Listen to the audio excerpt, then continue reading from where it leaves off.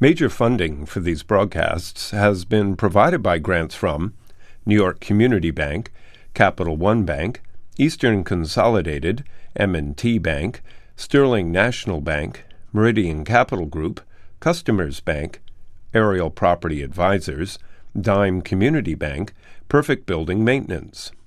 Additional funding has been provided by AKA Hotels Corman Communities, AmTrust Title Insurance Company, AVR Realty Company, Avison Young, Bank of America, Merrill Lynch, Bank Leumi USA, Briarwood Organization, CBRE, Chase Commercial Term Lending, Chase Mortgage Lending, JP Morgan Chase, Citizens Bank, Cohen Equities, Colliers International NYC, Collins Building Services, Connect One Bank, CPEX Real Estate Services, Douglaston Development, Levine Builders, Flushing Bank, Friedman LLP, Handler Real Estate Organization, Handro Properties, Hodges Ward Elliott, Inc., Investors Bank, James D. Kuhn Real Estate Center at Syracuse University, Kilroy Architectural Windows, Madison Realty Capital,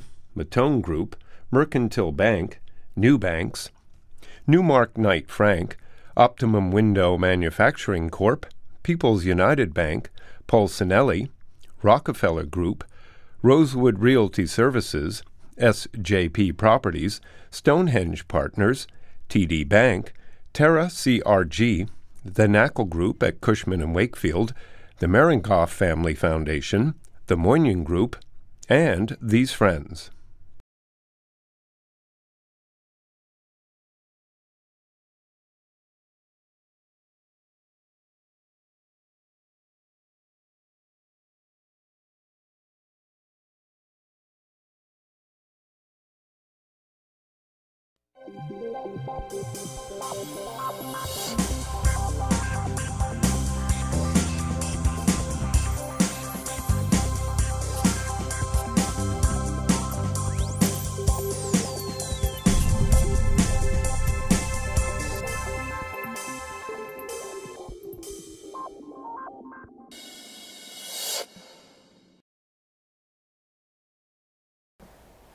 You know what kills people?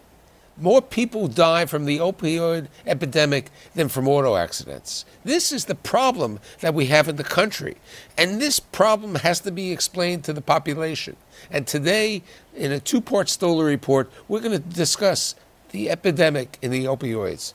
My guests are going to introduce each one of themselves. Hi, my name is Elaine Pozycki, and I am co-chair of the Partnership for Drug-Free New Jersey. And I have a nonprofit called Prevent Opiate Abuse, and it's just to give the public information as to the dangers of taking opioid pain medication. Andrew. My name is Dr. Andrew Kolodny. I'm the co-director of the Opioid Policy Research Collaborative at Brandeis University. And I'm also a co-founder and the director of Physicians for Responsible Opioid Prescribing. Our prosecutor. Hi, Michael. Joe Coronato, I'm the Ocean County prosecutor. Angelo Valente, I'm the executive director of the Partnership for Drug-Free New Jersey. I am Steve Witkoff. I'm here today because I lost my son Andrew to a opioid overdose on August 14th, 2011. Everybody's been touched by opioids in this room in a certain way. They've seen it or they've heard of it. What are we doing to prevent this? I mean, the state of New Jersey has taken major initiatives, right? You were Yes. The newest programs, Christie's put through a number of them. Governor Christie signed 21 bills that is going to protect our country and our state from opiate abuse. One of them is the notification bill, which we are very proud that he signed, because we at the partnership feel that this is a very good first step into addressing our epidemic and it starts at the grassroots where they are actually going to be getting the prescription from a doctor, a nurse, or a practitioner that's able to prescribe this. And what they're going to what happens in this bill is that the prescriber has to explain to the patient or the parents of a patient that what he is about to prescribe is addicting, and that there is an alternative to an opioid, and that he is to explain what that would be, and it has to be marked down in their chart. We would love to see this go nationwide because we feel that it is the first step in prevention. Since you're involved on a nationwide situation, how are we trying to take care of this epidemic? So, to talk about solutions or strategies for controlling the problem, I think it's good to really define the problem. Let's define the problem. And, I would define our opioid crisis as an epidemic of opioid addiction. And what I mean by that is that the reason that the United States is experiencing historically high levels of overdose deaths, and the reason we're seeing heroin and fentanyl flood into non-urban areas, the reason we're seeing a soaring increase in infants born opioid dependent, children winding up in the foster care system, outbreaks of injection-related infectious diseases, the driver behind all of these health and social problems has been a very large increase in the number of Americans suffering from the condition of opioid addiction. We've seen a 900% increase since 1997, and it's this increase in addiction that's led to the crisis. So this increase in addiction, is it caused due to the physicians prescribing too much? Is it caused due to the pharmaceutical companies who are making outrageous sums? So the CDC has been very clear about the cause of our epidemic, and what they've shown very nicely with data is that as the prescribing of opioids began to soar, beginning in the mid-90s, that as that prescribing went up, rates of addiction and overdose deaths went up right along with the increase in prescribing. The reason that the medical community started to prescribe opioids so much more aggressively has a lot to do with pharmaceutical company marketing. In the mid-90s, when Purdue Pharma launched OxyContin, it released that drug with a brilliant marketing campaign that misinformed the medical community. Starting in the mid-90s, doctors began hearing that we had been underprescribing opioids, allowing patients to suffer needlessly. We begin hearing that the risk of addiction had been overblown. The statistic that was used was much less than 1% of your patients will ever get addicted. And we didn't just hear this directly from the drug company. We began hearing it from our professional societies, from pain specialists eminent in the field of pain medicine. We heard it from our hospitals. We heard it from the Joint Commission, which regulates hospitals. We heard it from our state medical boards. From every different direction, you begin hearing that if you're an enlightened, compassionate physician, you'll be different from those stingy, puritanical doctors of the past who are letting people suffer. You'll understand that opioids are a gift from Mother Nature and should be prescribed much more liberally. As we responded to this brilliant campaign and the prescribing took off, it led to a public health catastrophe. Our public health catastrophe is predominantly in the white community, right? Why is it happening in the white community? Well, I believe it's all driven by prescription pills, and I think that the white community has better access to prescription pills and prescription plans. When I became prosecutor 4 years ago, I was within the first week of becoming prosecutor, I had 8 overdose deaths in 7 days. I had one young girl, a blonde girl in Brick, who was 18 years old, who died in a motel room, who was doing 50 packs of heroin a day, 25 in the morning and 25 at night. I realized this, at that point in time, I wasn't sure what I had gotten myself into. When I look at the numbers in Ocean County, back in 2012, we had 56 people dying from heroin overdoses. In 2013, we had 112. In 2014, it went down to 101 because we started using Narcan. But then in 2015, it went up to 118. And now we're up to 2016, it was 209 deaths in Ocean County. And I think the doctor hit the nail on the head in the sense that it's not only heroin anymore, it's fentanyl. Yeah, but to answer your question about why it's so white, I think that's absolutely right. It has to do with exposure. Something that's been studied and proven over and over again is that if a patient is black, the doctor prescribes narcotics much more cautiously. It would seem if the patient is black, the doctor may be more worried about the patient getting addicted, or maybe they're more worried about the patient selling their pills. And if the patient is white, they're prescribing as if there's nothing to be concerned about. What I think may be happening is that racial stereotyping is having a protective effect on non-white populations. Why are the newspapers today promoting more discussions on this? Well, I think what's happening is that every neighborhood and every community is being impacted. There's not a family or a community that hasn't been impacted by this disease that we have in the epidemic. So I think that that stigma that might have been what many people might have been dealing with for many years is really starting to break down.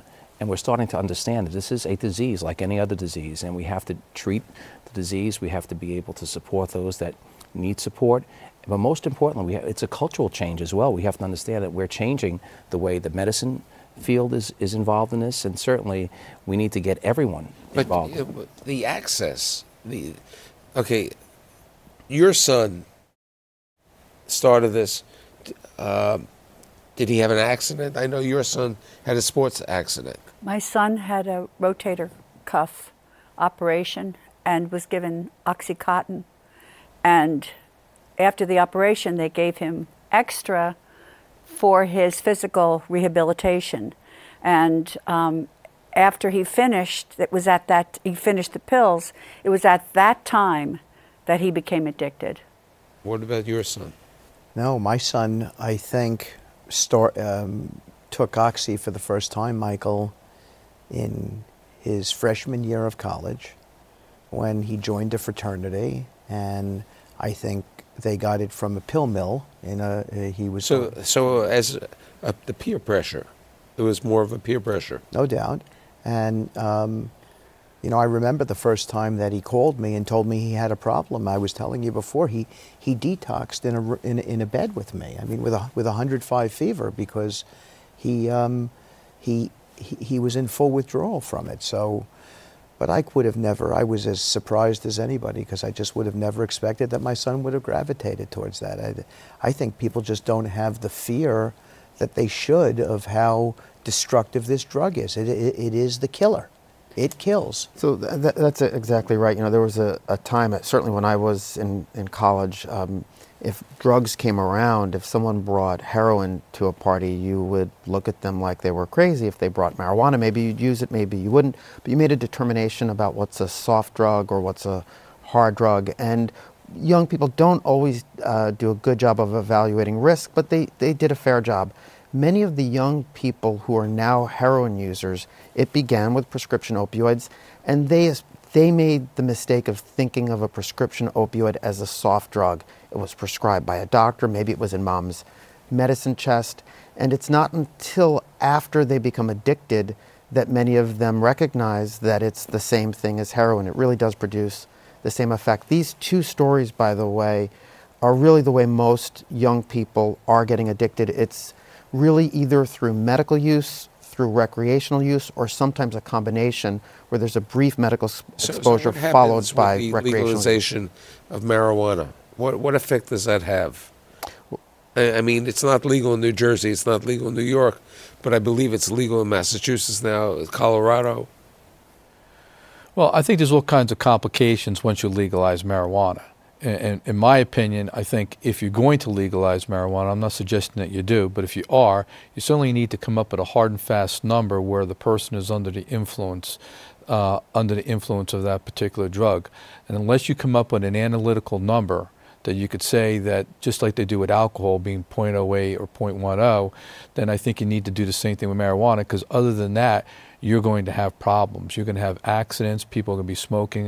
The way I look at it is that, you know, are you going to want your teachers to party the night before they're teaching your child in school the next day? Do you want your nurses? Do you want your physicians? Do you want your bus drivers? Do you want your taxi drivers? The bottom line is that if you're going to legalize marijuana, I foresee in my crystal ball that there's going to be more testing, urine testing and drug testing, voluntary or at least contractually testing, to make sure that those individuals are not under the influence while they're operating or performing their tasks. Well, what is the position of the state of New Jersey today with regard to recreational?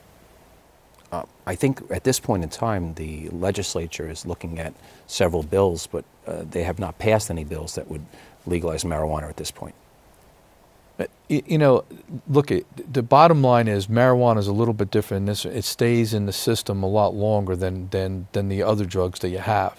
So the fact is that you can test somebody and they could still have it, but they could have smoked it maybe 3 weeks ago or 4 weeks ago. It's not even the smoking today. Today in Colorado, it's the edibles. Absolutely. The edibles have a worse effect because they really don't have a potency. We had just arrested about a year ago a marijuana dealer in Ocean County. What got me concerned about it is that he was taking the stems of the plants, reducing them into an oil, and then making them into Jolly Rancher candy and selling them to the students in the school.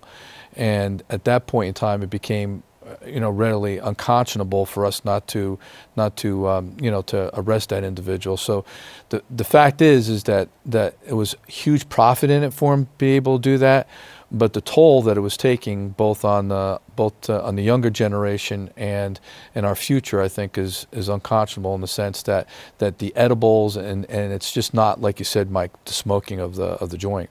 Right. Well, here's the question. It happened to your son, may have happened to your son, but a lot of these, you start with Oxycontin or another narcotic, okay?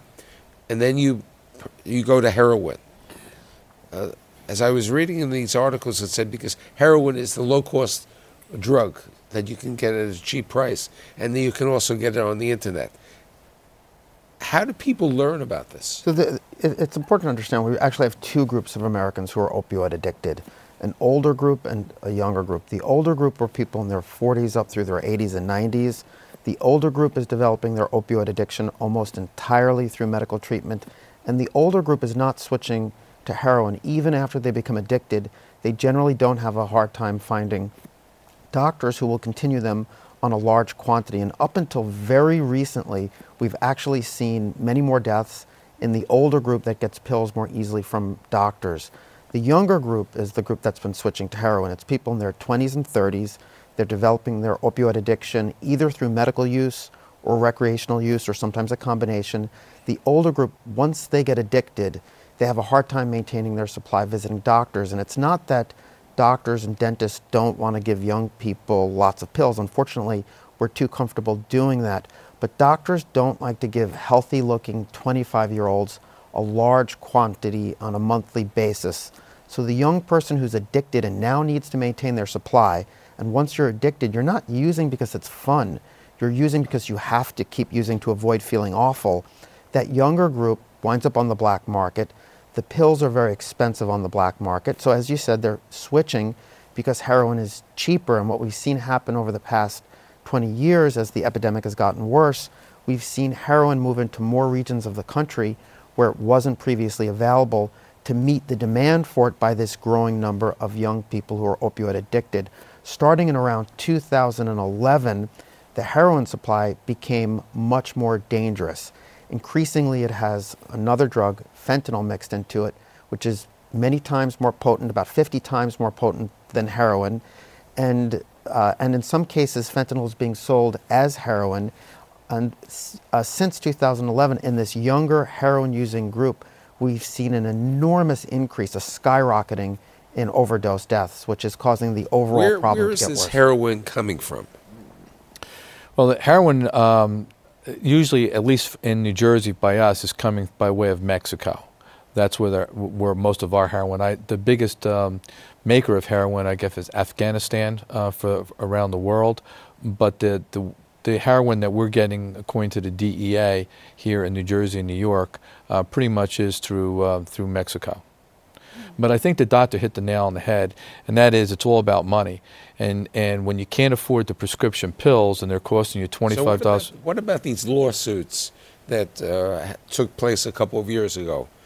That was brought upon to Purdue Pharma, and there was $630 million was the settlement. So that lawsuit focused on the specific ways that Purdue Pharma promoted OxyContin. It was a misbranding suit. And because Purdue got into trouble for promoting the OxyContin formulation as less addictive, they weren't able to continue making some of the same claims about OxyContin after that litigation. But that litigation missed the bulk of what Purdue had done to cause our epidemic. And because it didn't really get at the root of the problem, Purdue was able to continue promoting opioids in the same way they had. What really led to this epidemic wasn't the way in which they promoted OxyContin specifically. It was the non-branded aspects of their campaign. It was convincing the medical community to feel comfortable with opioids as a class of drug. They benefited the most from the change in practice because they had the new branded product. But the worst thing that they did was to make doctors feel that opioids are not really addictive and that they're effective for daily long-term use. So how do we educate the doctors today? Well, we in New Jersey have started a series called Do No Harm. And what we do is we bring together the medical community along with experts in the field, and we share with them research, we share with them information, we share with them personal stories. And what we found, and we've educated about 3,000 physicians and dentists over the last several years, is that 90% of those in attendance discuss the fact that after they've completed this program, that they're going to change their prescribing habits. So we know that in many cases, doctors are just not aware. They're not aware about the serious and, in many cases, deadly consequences of what they're prescribing. What is this new rule with regard to the number of days that they can prescribe? That was part of a package that was passed by the legislature in New Jersey and signed into law by the governor.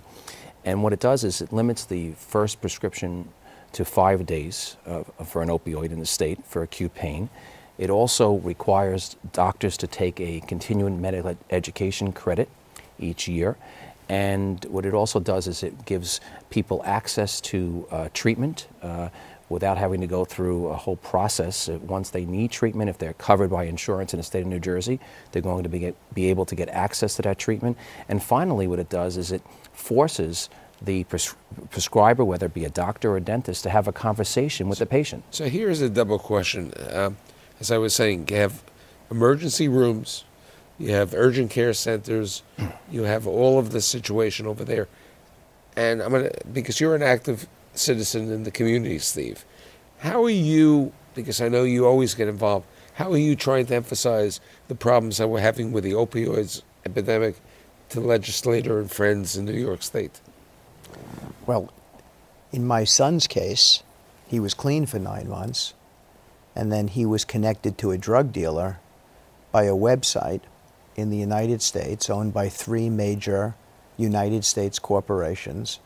And this website is now protected by the Internet Communications Act. So, to me, this pandemic, this epidemic, whatever we're going to call it, it has so many dimensions to it. It's about the treatment, it's about grief control for the wreckage that gets left behind for families like mine and Elaine's. It's about U.S. corporations that back websites where opioid dealers are put together on, and this is not the dark web, not a Silk Roads case. This is the real web, protected by a congressional act called the Internet Communications Act. So there's so much to be done in the field, and it's just beginning, and that's part of the reason why I think everybody was enthused to come here today, because it needs to be talked about. It's New Jersey is very proactive. Why aren't the other states? In all my readings, I don't see too many states really being that proactive. We're starting to. I think that for many years, and not just state governments, but especially the federal government, really neglected this problem. President Obama, I think, did an awful job. He really paid no attention to the crisis until his last year in office. Up until his last year in office, he didn't seek funding for the problem, didn't speak about it publicly. In his last year, he did start to do some of the right things. In fact, I think that President Obama's response to the opioid crisis in many ways was similar to Ronald Reagan's response to the AIDS epidemic, because Ronald Reagan also didn't speak about that problem, didn't want to say AIDS publicly until his last year in office. And many people believe if Reagan had acted more forcefully to the AIDS epidemic, it might not have gotten as bad as it did. So, there's been really a neglect of the problem. What we have seen from the federal government were many of the wrong things. So the focus for the first 15 years that this problem began to be identified was on stopping so-called non-medical use or abuse. If you look at the publications that were coming out of the federal agencies that tackle drug abuse, it was all focused on stopping kids from getting into grandma's medicine chest. The idea was that the issue is we've got some people who want to abuse these drugs, but we've got millions of people with pain who need them, and let's not do anything that would result in less prescribing, because that would punish the pain patients for the bad behavior of the drug abusers. No one was looking at the fact that there was overprescription. You brought up a very interesting topic with regard to the medicine chest. With all the research, it does say that many people get hooked on this because they were prescribed in the past. They may be in the medicine chest. The younger adult sees it, and they take the pill. They get stuck, and they become an addict. So, the issue, the focus was on kids getting into the grandma's medicine chest, but nobody was really asking, why does every grandma now have it in her medicine chest? Why are the doctors overprescribing? And now you're starting to see states and the federal government begin to pay attention to the overprescribing. It all starts with our children. When they get sick, we take them to the doctor, and we always want to get them a pill to make them feel better. No matter what it is, there's a magic pill that's going to solve the problem. And then when you have doctors prescribing 30-day supply of Oxycontin, Percocets, Vicodin, and it sits in the cabinet, it's not a big deal for a kid to go in and take 4 or 5 pills. Nobody counts the amount of pills that's in the cabinet. And when they can sell it in the school for $20 a pill, then before you know it, they become unwittingly a drug dealer. And once they lose that supply, then they go to grandma and grandpa's house, and they go over to the friend's house, and they look in the medicine cabinets, and they're taking 1 or 2 pills. The bottom line is that we as a society, the family is being attacked here, and that's why I think that the government needs to take a look at this a lot harder. So next week we're going to continue the discussion. We could talk about the dark web. We're going to talk about the centers which are allegedly taking care of these people for rehab and not doing a good job. Now, I'd just like to thank Elaine, Andrew, Joe, Angelo, and Steve. We'll be back next week.